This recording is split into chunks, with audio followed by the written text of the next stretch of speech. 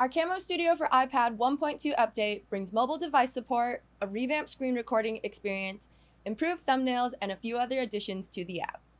Mobile device support means you can now use the awesome camera on your phone or tablet as a video or audio source for live streaming or recording content. To get started, download the Camo mobile app from the App Store or Google Play and make sure your device is on the same Wi-Fi network as the iPad you want to pair with. Accept the device permissions for camera, microphone, and local network as you go through the initial setup process. In video source settings on the iPad, select Camera as the type and tap Pair a Device in the Device menu to bring up your pairing QR code. On your mobile phone or tablet, hit the wireless symbol in the top right and scan the code to pair. Within a few moments, the camera on your device will be automatically selected and you'll see it show up in your scene.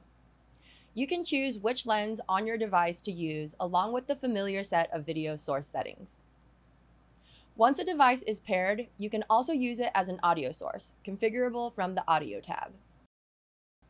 In iPad 1.2, we're excited to bring you an updated and improved screen recording experience that will show you a more accurate preview of what your content will look like. Now, when you add a screen recording to your scene, it will be the default aspect ratio as the iPad screen so the view isn't cropped. To preview your scene and place your picture-in-picture camera, tap Activate Screen Capture in the Source Settings sidebar and then Start Broadcast.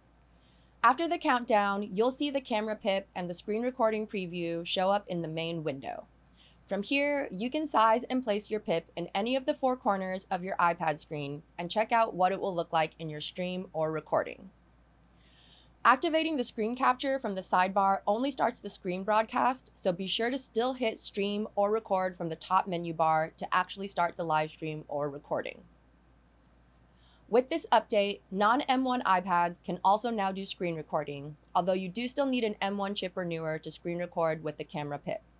We'd love for you to download the latest update and give our revamped screen recording experience a try, and we can plan a follow-up video based on any questions you leave for us in the comments.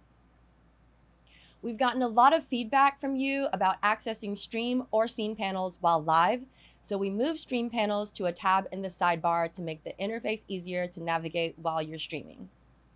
This release also includes a few quality of life improvements to the scene editing experience, including layer visibility toggling and images being added at their original aspect ratio. Your feature requests, comments, and questions are extremely valuable to us in how we continue to shape Camo Studio for iPad, so go grab the update from the iPad App Store and don't hesitate to reach out to us at support@reincubate.com. We'd love to hear from you, and I'll see you in the next video.